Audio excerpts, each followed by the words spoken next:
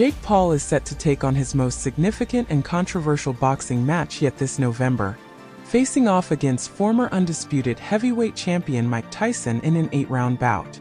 Paul's journey from YouTube star to boxer has been marked by a series of unconventional fights, gradually building his name in the sport through crossover events. Paul, who began his boxing career by fighting fellow internet personalities, quickly moved on to more well-known names.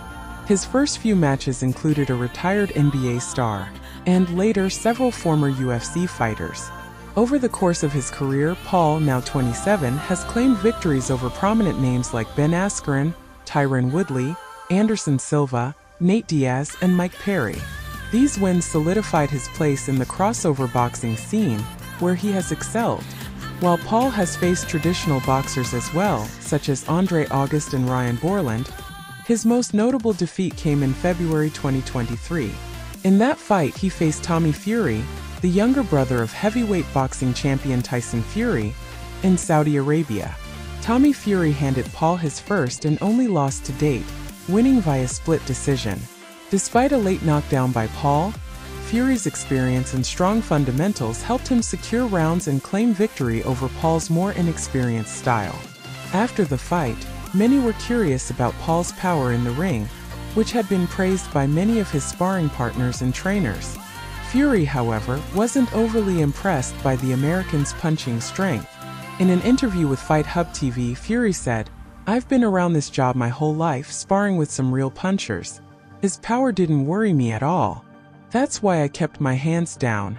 I wasn't too bothered."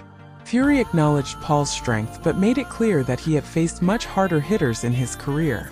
Fury's career record mostly consists of fights against journeymen and a few young prospects, but his victory over Paul elevated his status. Now, Paul has turned his attention to an even more daunting opponent, Mike Tyson. Although Tyson, who was forced to delay the initial fight due to medical issues, is much older and past his prime, he remains a feared figure in the sport. Tyson has expressed confidence in his ability to stop Paul and potentially end his boxing career. The upcoming fight has drawn criticism from some in the boxing community, mainly because of the disparity in experience between Paul and Tyson. However, it's also generating massive attention due to the star power of both men. With Tyson confident in his ability to win and Paul seeking redemption after his loss to Fury, the bout is set to be a highly anticipated and talked about event in the sports world. As Paul continues his unconventional boxing journey, this match against Tyson could either catapult him further into the spotlight or serve as a sobering reality check.